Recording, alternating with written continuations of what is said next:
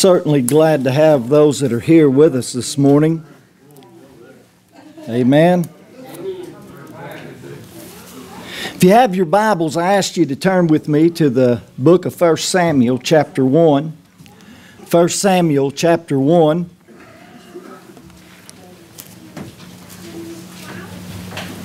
If you're able to, I ask you to stand with me for just a few minutes while we honor God's Word. In 1 Samuel chapter 1 and verse 15, the Bible said, "And Hannah answered and said, No, my Lord, I am a woman of a sorrowful spirit, and I have drunk neither wine nor strong drink, but have poured out my soul before the Lord. Count not thy handmaid for the daughter of Belial, for out of the abundance of my complaint and grief have I spoken hitherto." And Eli answered and said, Go in peace, and the God of Israel grant thee thy petition that thou hast asked of him. My Father, Lord, I come to you in the name of Jesus Christ, our Savior. And God, Lord, you know each life that's here today. Lord, you know what we've been through, what we're going through, and where we stand even right now. Father, I pray, Lord, that you search the hearts, and God, you give unto each one according to their need. Lord, I pray, God, that you'd impart faith. If there's any here under our voice that's religious but lost, I pray for that soul. God, I pray for victory. I pray for salvation. We ask it in Jesus' name, and amen. You may be seated. I want to preach to you this morning on the faith of mothers. And I guess one of the sweetest memories that anybody can have would be of their mom. Amen, of a good mom. And the memories of a godly mother. The Bible tells us in the book of Proverbs, I think it's in Proverbs chapter 29, or it's chapter 31 and verse 28. It says, Her children shall rise up and call her blessed. A good mother is something to be cherished. That's the first place I heard about the Lord Jesus Christ was from my mother. The first prayer I remember being ushered into was that as a little child when my mother would pray. And it's a good memory. Amen. Some of you have your moms with you now. You ought to give them flowers while you can. Amen. They won't appreciate them when you take them to the grave. Amen. The dead know nothing as far as that goes. But you ought to be able to, if you're going to do anything for your mother, you ought to do it while you have the chance. Just like serving our Savior. If you're going to be anything for God, you ought to be it while you have your being. Because the winter months are coming on when you won't be able to do what you would like to do. Things will happen. The Bible says that you ought to serve the Lord with gladness. Amen. And if you want to be the servant that God would have you to be, then you have to surrender. Amen. And surrendering has no part of your will in it. I mean, it ain't surrender to God plus my will. It's either surrender to the will of God. Lord, thy will be done, not mine, but thine. If you remember when Jesus prayed on Calvary, he said, Lord, not my will. He said, if it's possible, let this cup pass from before me. He said, but nevertheless, not my will, but thine be done. And when we surrender to God, we surrender to his will, come what may. I know that God can set a path for you, and he set a path for me that's straighter, that's better than any path that we could make for ourselves. Amen. Man look on the outward appearance, but God looketh upon the heart. And that's the main thing. I think about a good mother. In many ways, she's like the Lord Jesus Christ. She cares about the well-being of her children above that of her own being. Amen. And that's the way the Lord was when they came to Calvary to be able, or to the garden there to take the Lord Jesus Christ. He said, Whom seek ye? And they said, Jesus of Nazareth. And he said, I am he. And they fell backwards. And he told them to let the others go. And he surrendered to them, but really he surrendered to the Father. Amen. That's who he surrendered to, was the will of God. Let God be true and every man a liar. Amen. And so in our text today, I want to get back to our text. Hannah was a woman that was barren. She had no children, and it may seem like a strange subject or a person to use as my topic on the faith of mothers, but she had a mother's heart before she ever became a mother. She had a mother's heart before she ever had a child. And there's many that are mothers that don't have a mother's heart. Amen. I've talked to some in the last few weeks leading up to Mother's Day, and they've shared with me some terrible memories that they had of their childhood. But I'll tell you what, a mother is a special person. Amen. A mother is a special person that takes, and she's equipped with this speciality with the Lord. I don't think anybody can love you next to God any more than what a mother will love you. Amen. She'll take the wrong. She'll step in every time and do her best to be able to speak well. Well, Hannah was a woman that had been barren, and her husband and her had gone to Shiloh there to worship God. And Hannah had been taunted by his previous wife, or his other wife. She had taunted her because Peninnah had children and Hannah was barren. And to be barren for a woman in the Eastern culture was to have the curse of God on them. And she was made fun of and pressured in many ways. And she had poured her heart out to God. She had went to the Lord in prayer, and she had neither eaten, she hadn't drank anything. And our text tells us, if you'd like to start reading with me in verse number 11, that Hannah had went to the temple there at Shiloh, and she had vowed a vow and said, Lord, O Lord of hosts, if thou wilt indeed look upon the affliction of thy handmaid, and remember me, and not forget thy handmaid, but will give unto thy handmaid a man child, then will I give him unto the Lord all the days of his life, and there shall no razor come upon his head. And it come to pass, as she continued praying before the Lord, that Eli marked her mouth. And Hannah, she spake in her heart, only her lips moved, but her voice was not heard. Therefore Eli thought she had been drunken. And Eli said unto her, How long wilt thou be drunken? Put away thy wine from thee. And Hannah answered and said, No, my Lord, I am a woman of a sorrowful spirit, and I have drunk neither wine nor strong drink, but have poured out my soul before the Lord. Count not thy handmaid for a daughter of Belial, for out of the abundance of my complaint and grief have I spoken hitherto. And Eli answered and said, Go in peace. The God of Israel grant thee thy petition that thou hast asked of him. And she said, Let thy handmaid find grace in thy sight. So the woman went away and did eat, and her countenance was no more sad. We see here that Hannah had a faith in God.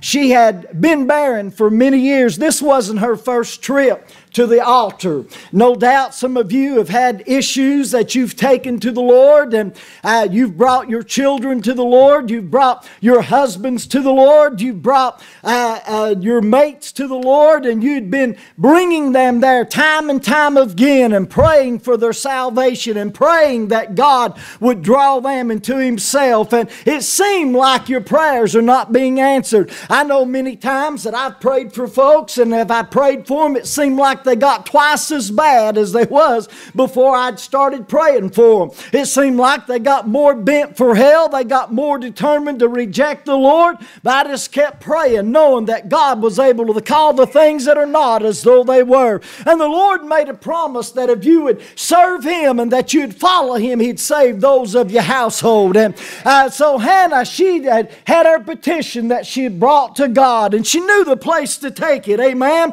She didn't take it unto man. She didn't take it in her own hands as others have throughout history, but she went into the Lord and she asked a petition of God that He would grant unto her to open up the flower of her room and to be able to give her a man child from Him. Amen. And she she was a woman of faith. And in verse 18, she said this after that Eli the priest had answered, said, "Go in peace, and the God of Israel grant thee thy petition." And she believed the report of the man of God. And the woman went her way, and she did eat, and her countenance was changed, and no more sad. You know, when you put your confidence in the Lord, and you put your hope and trust in God, you're going to walk as the thing is already done. Amen. Listen, the Lord Jesus Christ promised that, friend, that He's coming back. He said this, "If I go away, I will come again." I don't know how many people that have been waiting and looking for the coming of our Lord and Savior, Jesus Christ. And it seemed like on the way of they was waiting, and during time they began to become weary in well-doing, and many had laid down the cross, and many had given up on their hope, and many had turned back. Amen. I think about Demas. The Bible said, Paul had said of Demas that he had loved this present world, and he had went back into it. How many have we known through the years that had went back? And some people said, "Well, the church is going down." I got news for you. The church is going up. My Bible tells me that in the last days perilous times will come. He said that men shall be lovers of pleasure more than lovers of God. And he said homes would be broken up, and those that would be the mother would be against daughter, and daughter against mother. And he said that there would be a division. Amen. But friend, listen, Jesus is still coming again, and your hope and faith in God is not in vain. I know this, I've still got an inheritance that's incorruptible, undefiled, and fadeth not away. People, I see so many churches today, many of them stopped having services on Sunday night. Many of them stopped having services on Wednesday night. Many have gone back into the Lord. If you do a survey and talk to people on your job, just on your jobs, ask them how many knows the Lord, and you'll get to probably about 85-90% in America that people say, "Oh yes, I was saved, preacher. I've got hope for heaven. I know that I'm born again. I know I'm going to heaven." And they might be born again, but they might just have a good dose of Baptist religion or Methodist religion. But ask them how many's going to church. Ask them where they go to church. Ask them the pastor's name. Ask them what the preacher preached about the Sunday today. Amen. Amen. Even it being Mother's Day, and I guarantee you some of them won't even know the answer. Amen. They say the Lord said this. He said that there would be a people that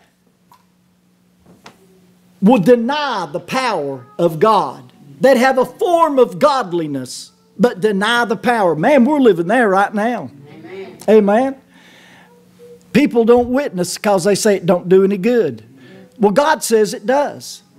As a matter of fact, He empowered the church to be witnesses. The first person to witness to me about my Lord and Savior was my mother. Amen.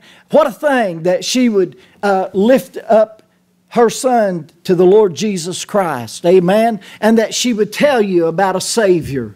And now, my mom wasn't a strong Christian, but she knew who the Savior was. Amen.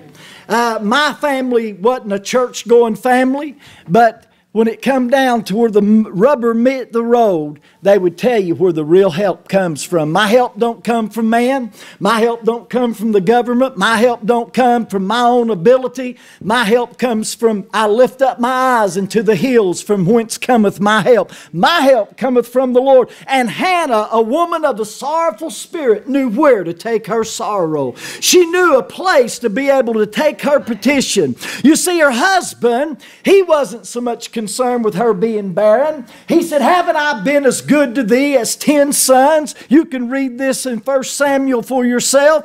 And he said, "Haven't I always been good to you? And hadn't I always give you a healthy portion of an inheritance more than these others?"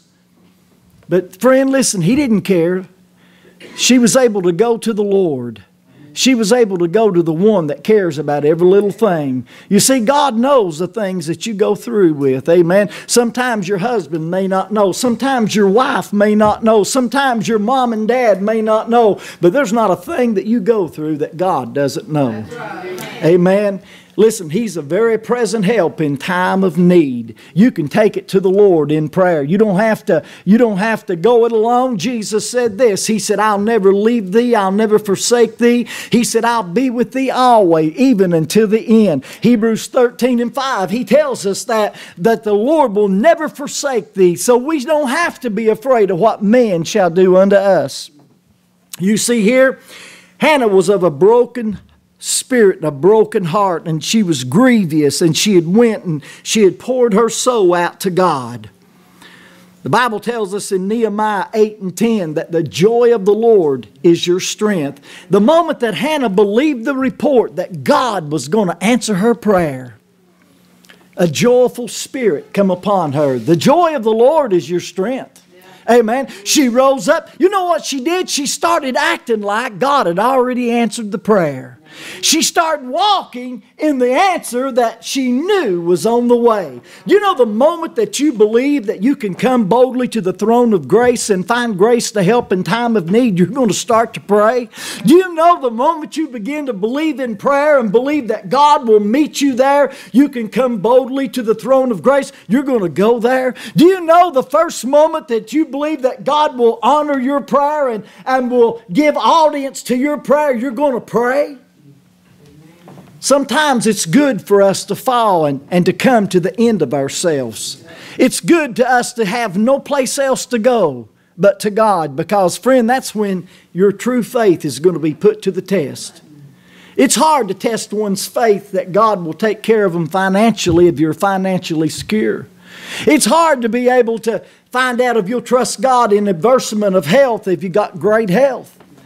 I've heard people say, I'd lay down my life for the Lord. As a matter of fact, I think Peter said that.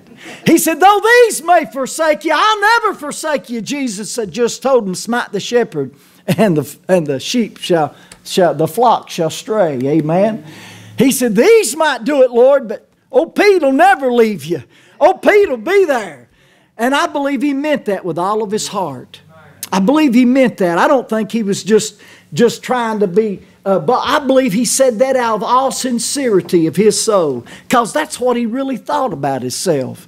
But the truth is, friend, until you're tested, you don't know what you'll do. Amen. I've seen people I thought would stand the battle, and I've seen them coward tail and run. I've seen people I thought would run the whole race that's just dropped out by the sidelines and the waysides. I've seen people that I thought would never fall, and yet they have fallen, amen, fallen bad. You say, preacher, it never happened to me. You don't know what will happen to you. You take your eyes off the Lord, and the devil will have you all hemmed up in no time flat. Amen. Listen, she had trusted in the Lord, and she expected God to answer her prayer. The Bible tells us in Hebrews chapter 11 and verse 6, he said, without faith it's impossible to please Him. You can't please God in the power of the flesh. You can't please God in the power. Well, I showed up for service. We had song service here today, but I don't know how many actually sung. And I don't say that because I couldn't hear a great noise. I don't say that. You say, well, preacher, the music wasn't real good. Well, we did the best we could with what we had. Amen. Amen. But it ain't about the music, and it's not about what key you sing it in. It's a matter who you're singing to and with what spirit that you're singing to Him. Amen. We've come together in the name of Jesus Christ the Lord. We've been here many times before. You've had many, many Mother's Day services before. We've had many sunrise services before. We've had many Wednesday night and Sunday night worships before. But have we come to worship Him? Have we come to hear His Word? Have we come to be instructed out of the Word of God and to worship the God of the Word? Many times we gather, and we do it habitually, and we do it week after week, but I wonder how much is actually given unto praise. I think about a complaint that God sent Israel. He said, to what purpose are your sacrifices unto me? To what To what purpose is your obligations that you've made, and your oblations and your sacrifices and your incense that's been? Are you really giving it unto me? Are you really giving it to me? Or he said, you offer the blind and the halt and the lame. He said, offer it unto your governors and see if they will be pleased. Amen. The Bible said they that worship the Lord ought to worship Him in spirit and in truth. And I'm afraid from the pulpit to the back that many times we fail to do that. Amen. And I'm saying I fail at times. I'm saying that we fail to worship God with our soul. Amen. We come in, we make a part of will worship, and we show up in the flesh, but our hearts are far from Him. Jesus said in the last day, He said that people would gather in His name. He said, and in vain they would worship Him, but their hearts are far from Him. I wonder if we're part of the status quo, or if we're going to be those that worship God in spirit and in truth. And the Bible said in John 4:24 that God is spirit, and they that worship Him must worship Him in spirit and in truth. Some would tell you you're not worshiping God unless you're dressed a certain way, or unless you go through a certain motion. But friend, worship is of the heart. Amen. Worship is of the soul. Amen. You know what the best service you can give God is what you do when you walk out these doors. Amen. God has seen fit to equip churches throughout the world with people that will preach to them the ways of salvation. And we have been equipped until we're running out the ears with the plan of salvation and with the roadmap unto evangelism. And yet, the word stopped going out. The attitude is for many that we've got steeples high enough, and the radios and the TVs and the internets are bombarded with it. Let them hear them. Well, that's not how God set it up. And thank God for broadcasts. Thank God for radio broadcasts and television and internet and every other way you can get the gospel out. I'm all for that. But none of that takes the place on one-on-one. Amen. Jesus told the believers, ye are the light of the world. Those that's been redeemed. Amen. Those that's been remade new. Those that's been born from the dead. He said He had equipped us and gave us power. He's told the disciples to tarry at Jerusalem until you receive power from on high. And God said He gave us power to be witnesses unto Him. Witnesses of what? Witnesses to the salvation of the soul. Witnesses that Jesus Christ is coming back again. Witnesses that God can take the vilest soul and wash them with the blood of the Lamb and make them white as snow. Witnesses that there's hope for the hopeless. Witnesses that there is a way that seems right unto a man, but the real way is the Lord Jesus Christ. Jesus said in John 14:6, He said, I am the way, the truth, and the life. No man cometh unto the Father but by me. How long has it been since you told somebody that? How long has it been since you told somebody that Jesus Christ had forgiven you of all your sins and that He had changed your heart? Or how long has it been that you've told somebody, I had to go before God and ask Him to forgive me of my sins? Better than that, how long has it been since you went before God and asked Him to forgive you of your sins? Do you have an altar? You see, Hannah, this woman here had an altar. She had an altar that she could go to, and she believed the report that God had give. Amen. And she began to walk in that. And you know what? The Lord answered her prayer. You know He's a rewarder of them that diligently seek Him. Amen. The Lord will reward you if you'll but put your hope and trust in God. I seen a thing on the Facebook here one day last week. He said, if you've quit church and quit worship because somebody in the church had hurt you in some manner, then your hope wasn't in God, it was in that person. Amen. You wasn't serving the Lord, you were serving man. Because God hadn't done anything harmful to me. As a matter of fact, He's been better to me than I could be to myself. The Lord is gracious, and He's plenteous in mercy. And He's able to do exceeding abundantly above all that we asked or think. I thank God for godly mothers, and especially Christian mothers like Timothy come up with. The Bible tells us in the book of Timothy, 2 Timothy, if you would, turn there with me. In 2 Timothy chapter number 1 and verse number 5, he said this, Paul writing to Timothy, he said, when I call to remembrance the unfeigned faith, the unfake faith, that is in thee, which dwelt first in thy grandmother. Oh, we've got grandmothers and mothers that have faith. Today, some of you are here. You have your mothers. You have your grandmothers. Some in some churches will have their great-great-grandmothers. But you see the faith that's been passed down. Passed down. You say, how was it passed down? It was passed down from word of mouth. It was passed down through prayer. It was passed down through lifting up Jesus Christ high and exalted, that He may draw their children unto Himself. Amen. Listen to what Paul said to Timothy. He said that, wherefore I put thee in remembrance, that thou stir up the gift of God which is in thee. Amen. We need to stir up the gift of God. Amen.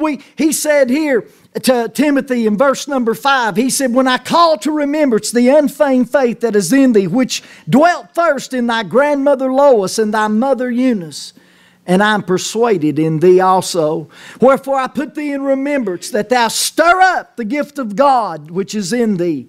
I don't think that we need a new message. Amen. The one that's given to us at Calvary still works. There's still wonder-working power in the blood of the Lamb.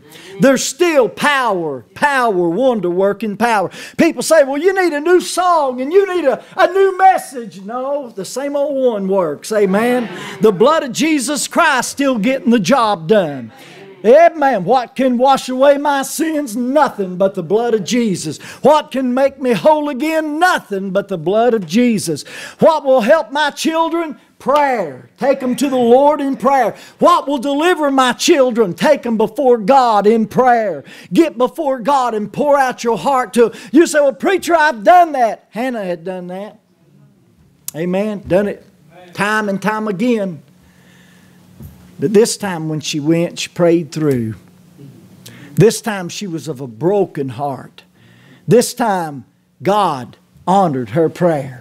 There's been times that I've prayed and I've prayed and I've prayed, and for whatever reason, I don't know if it was my small faith. I don't know if it was because maybe I didn't pray in strong enough faith. I don't know what it was, but I've had petitions that I brought to God.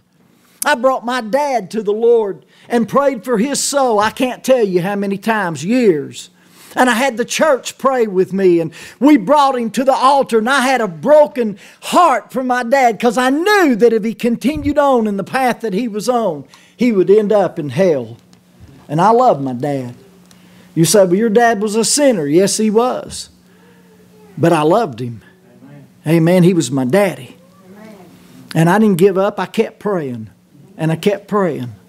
You see, my family didn't give up on me. The women in the neighborhood I growed up, I found out later, had a prayer chain going for me and some of the boys in my neighborhood. And they would pray for us every week when they would meet for Bible study and prayer. You don't hear much about that anymore. Amen. But ladies in the community there together had a prayer chain and had a Bible study together. And they prayed for some of the boys and girls that was in our neighborhood. And they carried a burden for them. And they brought them to their churches. And they asked their churches to pray for them. They may not have been able to go to the mission field. They may not have been able to go out and evangelize in the capacity that I've been able to. But I tell you what, everything that God's ever accomplished in my life, they had a part of it. Amen. Amen. We are laborers together. Amen. That's why you ought to pray for the young, not give up on them. It's so easy to give up today. Amen. It's so easy to give up on our children. It's so easy to give up on our brothers and sisters. It's so easy to say, well, they're not going to make it. Ah, you don't know my God. Amen. Amen. You don't know. He's able. Amen. He'll honor His word, and He'll honor the servant that honors His word. Don't quit believing. Don't quit believing. Listen, this dear lady, she believed. Turn back to the text with me just for a moment, if you would. We see here that in verse number 19 of chapter 1 of 1 Samuel, the Bible said, and they rose up in the morning early and worshiped. This is after that she began to not be sad. This was after that she began to walk in the answer that God had given, and she had hope in it, and she walked in it. And they rose up early and worshiped before the Lord, and returned and came to their house in Ramoth. And Elkanah knew Hannah, his wife, and the Lord remembered her. He said, wherefore it come to pass when the time was about after Hannah had conceived that she bare a son, and called his name Samuel. Amen. Saying, because I've asked him of the Lord. And the man Elkanah and all his house went up to offer unto the Lord the yearly sacrifice and his vow. And Hannah went not up, for she said to her husband, I will not go up until the child be weaned, and then I will bring him, that he may appear before the Lord, and there abide forever. And her husband said unto her, do what seemeth good, tarry until thou hast weaned him. Only the Lord establish His word. So the woman abode, and gave her son suck until he was weaned. And when she had weaned him, she took him up with her, and with 3 bullocks and an ephah of flour, and a bottle of wine, and brought him into the house of the Lord in Shiloh. And the child was young. And they slew the bullock and brought the child to Eli.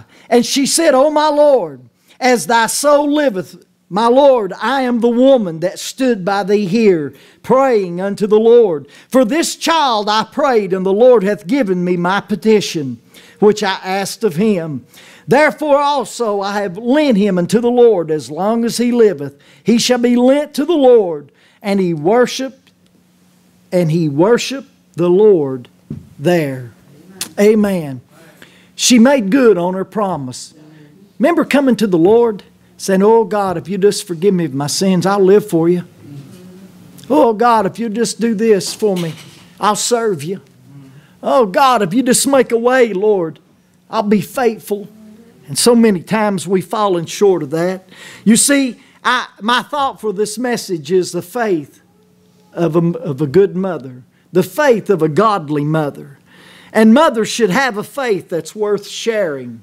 They ought to have a faith that they can share, something that's real in their life, something that's working for them. The Bible tells us in Proverbs 22, I think 6, train up a child in the way he shall go, and when he's old, he shall not depart from it. Listen, I know people that's been raised in the house of God, and they've gotten saved and then got backslid, but God always calls them back into Himself. Amen. Listen, if what you received is real, it won't stay gone long. You can't stay out in Lowly Bar too awful long before you get tired in a dry and barren land. You can't stay away from God too long without coming to yourself. Amen. I think about the prodigal son, how that he had gotten out and he decided, and a lot of us have been prodigal on God and we thought we can do it better our way and we'll go our way and mom and dad don't know and I'm going to do it my way, only to get out and just fall flat on our face and see the way that seemeth right unto a man are the ways of death. I think I call to memory what the young man said. The Bible said him when he came to himself. Yeah. Who was he before that? Under what spirit was he under the influence of? When he came to himself, he said, how many hired servants have my father? And I perish with hunger. Amen. A lot of us need to come to ourselves and realize life is short and death is sure. Sin's the cause, but Christ's the cure. There's only one life and it soon will pass. Only what's done for Christ will last. Amen. I guarantee you, when you come down time to the end of your days, you're not going to say, I wished I'd made more money. No. You won't say, I wished I'd got more stuff. I wished I took more vacations. No. You're going to say, I wished I spent more time with my family. I wished I invested more in my children. I wished I'd served my Savior better. Amen. I thank God for godly mothers that'll train up a child in the ways of righteousness. I remember my oldest sister when I was, I guess, about 7 or 8 years old, 9 years old. She had an old Buick, I think it was a Buick station wagon, or might have been a Plymouth. That thing was a jalopy, man. And she'd come through our neighborhood and they'd be 15 kids. You couldn't do that now because it'd be politically incorrect. But they'd be 15 kids piled up in the back of that plus her 7. And we'd get in that car and she'd say, now kids, you pray that we have enough gas to get to church. And they'd start praying. Train up a child in the way he should go. She wasn't kidding. Thing was on E. We'd get to church. We'd come out, and I think surely she'd ask somebody for some money, and we'd get in that old car, and she'd say, kids, pray that we have enough gas to get home. And the kids would start praying. And I wasn't much on prayer. I said, do you mean that's accurate? And she said, yeah, we don't have the money, but I don't want to miss church. And I said, that's crazy. We're going to have to walk. But you know, we never walked. I'm serious. You say, well, that's a coincidence. You call it what you will. I went to church for a long time with them like that. You say, well, why didn't God meet their need? God did meet the need. Amen. They didn't walk. They had transportation. God made a way. I just thank the Lord that little things that I have seen all through my youth and all through my experience with serving the Lord. I've seen God come through time and time and time again. I've seen people put their hope and trust in God. You'd be surprised how many have no hope and trust. They say, that's foolish. Trying to go somewhere when you're on empty. Probably would be, but when it's worth more to you to go there than it is to stay at home, you'll make an effort. That's the difference between that generation and this generation. It takes very little to keep them out. It takes very little to keep them down. It takes very little to discourage from service. Amen. I think about a mother who'd take 7 kids, pile them up, dress them as best she could, make sure they're clean. Amen. Take them to that. Not just hers, but anybody else's that wanted to go. Amen. There's another lady that lived 2 doors down from me, Miss Unks. I don't even know her first name. I just always called her Miss Unks. Amen. Her last name was Unks. And this woman would take us to the Salvation Army church. She'd get the whole neighborhood kids and take them. Why? Because she wanted to get us to Christ. Amen. She had a mother's heart. She didn't raise her children. Amen. And now she was trying to help raise the neighborhood kids.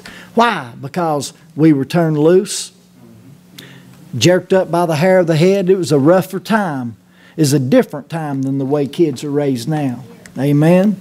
But I tell you one thing, we had some examples that was real. We had some people that loved the Lord. Listen to what Jesus said in John chapter number 6. In John chapter number 6, in verse number 37, He said, all that the Father giveth me shall come to me, and him that cometh to me I will in no wise cast out. Do you know that God said that if you would come to Him, if you would come to the Lord, He said, if all that the Father giveth me shall come to me, and he that cometh unto me, I will in no wise cast out.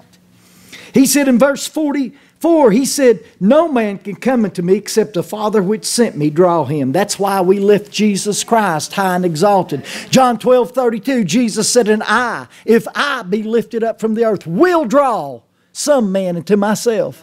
No, He said all men. He don't cull any. The one you might cull, He'll draw. The one you might not love, He loves. The one you may try to sidestep, He won't sidestep. Amen. For God so loved the world. You can put your name there. Amen. I didn't think God loved me as a little boy. I really didn't. Our family was not as well off as some of them in the neighborhood, and we were kind of the black family on the block. Amen. And but I tell you one thing, I had a mama that loved me. Amen. Had a mama that loved me. When I would go to church, I found this, that there was people there that loved me. That's why when you have visitors come here, you ought to show them the love of God. Amen. When you have someone come to the house of God, you ought to let them know that they're special. They're somebody that Jesus died for. We need mothers that'll pray. Jesus said in Matthew 7:7, He said, ask and it shall be given. He said, seek and you shall find. He said, knock and the door shall be open. For everyone that asked us receiveth. We need men and women that'll believe that God will, like this woman did, and start walking in the answer. We need those that'll start, because if you know that Jesus saves, you're going to be publishing Him. I wonder how many on our jobs don't know that we're a Christian. I wonder how many in our neighborhood that don't know that we are bought with a price, and that we're not our own. I wonder if there's any knows whose side we're on. Now I'll give it to you. You can't win everybody. But there is no hell number 2. I don't want to offend them. Let me ask you something. If you was on your way to hell and somebody rescued you at the last second, would that offend you? Because that's the scenario. Those that have not the Son are on their way to a devil's hell. Hell was not prepared for mankind. It was prepared for the devil and his angels. And men, women, boys, and girls go there because they go over the will of God. They go over the light of the church. They go over the prayer of the saints. But yet Jesus said, go out into the highways and hedges and compel them to come in, that my house shall be full. The Bible tells us in Luke 18 about a widow woman who went to a judge that didn't even fear God and said, avenge me my adversaries, avenge me my adversaries, and avenging. He just kept coming continually. And he said, you see how this widow woman just kept coming and until she got her adversaries avenged? He said, shall not God do the same for us? What He's saying, knock and keep on knocking. Ask and keep on asking until you get an answer. Yes, amen. Until God says no to you, keep on asking. Now, no was an answer. Amen. When God says no, it's no. But until He says something, you keep asking. I'm going to ask you to bow your heads for a moment. Listen.